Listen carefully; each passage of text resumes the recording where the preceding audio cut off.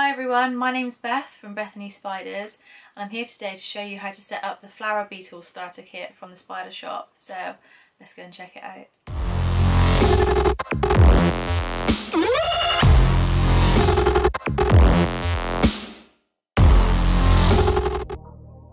So here we have the Flower Beetle Starter Kit with this stunning flower beetle on the front.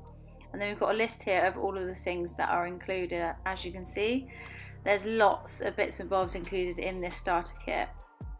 So when you open it up, you'll be greeted with a sea of packing peanuts, which I hate. So let's just fast forward and remove those as if by magic. So now we can see what's included. The first thing that we've got here is a nice curved piece of cork bark. This will be used for the beetles to hide underneath and live underneath. Next we've got a nice big bag of leaf litter.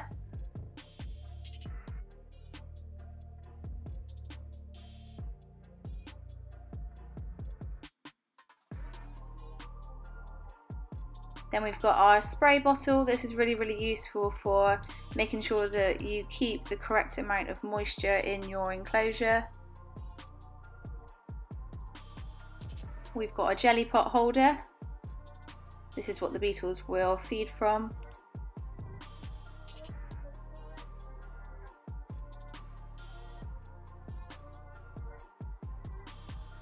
And then we've got 2 bags of the decayed leaf substrate.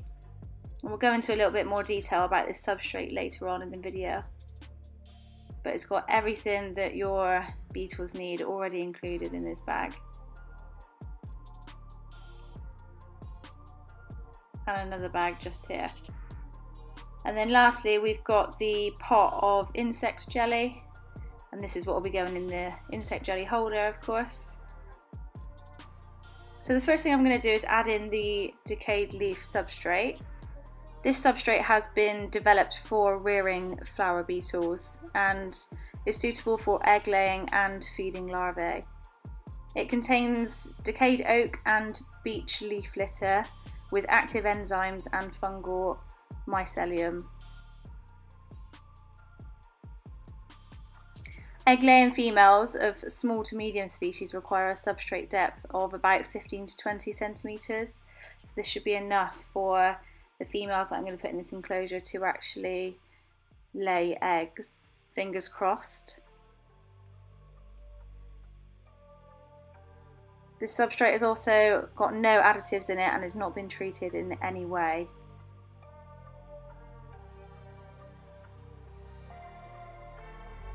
So here I am just adding in the jelly pots into the jelly pot holder. Make sure that you remove that top film before you pop them into the enclosure.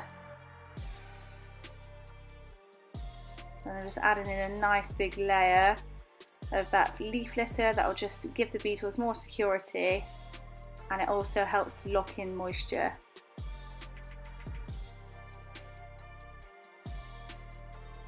And there we have it.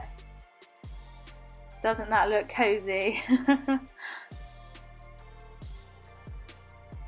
So the beetles that I'm going to be adding in here today are of course flower beetles, and they are the Mecynorhina Harrisi. Probably got that completely wrong, but at least I had a go. They are a terrestrial beetle. They're about 3 to 5 centimetres big, so they're relatively small. And these two here are females. And you can see they've got gorgeous coloration. I love the yellows all over their back. They are very docile and easy to keep, so if you're a beginner to beetles, I would definitely recommend that you check out flower beetles. These beetles can be found in Cameroon, Kenya, Tanzania and Uganda in the wild. Absolutely stunning colours. And here we have the male. So you will see that he has large forward projecting horns. So this is how you can tell the males and the females apart. Very much like stag beetles in that way. But they have the same patterning and the same colours on their back. He was very keen to get into his new home. Well, I would definitely recommend that you go and check out some flower beetles. If you were thinking about adding beetles into your collection, flower beetles are definitely a very good place to start. Or if you're an avid beetle lover anyway, these are definitely some stunning ones to add into your collection.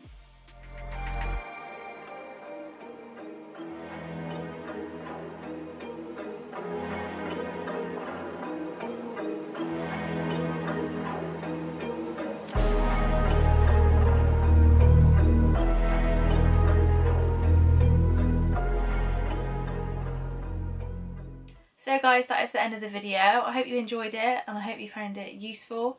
If you've got any further questions about setting up the Flower Beetle Starter Kit, reach out to myself or the Spider Shop on social media. You can find the Spider Shop on Facebook, Instagram and TikTok, so go and give them a follow. So that's enough from me. Thank you so much for watching. I hope you enjoyed it and I'll see you in the next one. Bye.